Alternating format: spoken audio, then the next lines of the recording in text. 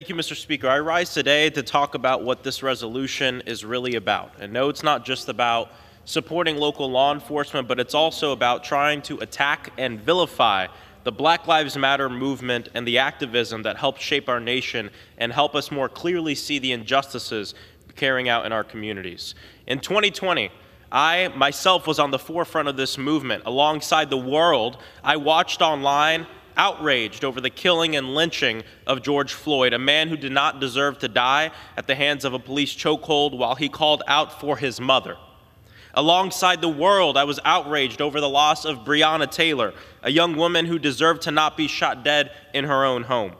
And like millions across this country, I marched for change, marched to fight for our voices to be heard, marched to fight for a world where that injustice does not exist, and marched in a non-violent way alongside my community in Central Florida. I saw the pain and the hurt of so many who had spent their lives living in a nation where they feared their well-being every time they stepped outside of their home due to negative interactions with law enforcement. Not every interaction, but many interactions.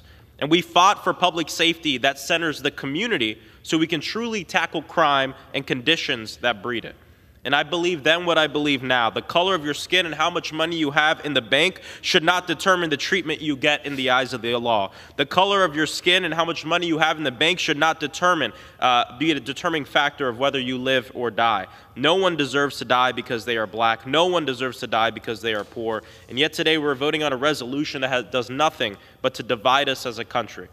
Does nothing to really support police and everything to do with vilifying a movement of people, trying to rewrite history to make what was a global, mainly non-violent protest seem evil. And you can pass all the sham resolutions you want, but you cannot take away our stories, because I remember being tear gassed, maced, arrested, and jailed on the streets of my own hometown.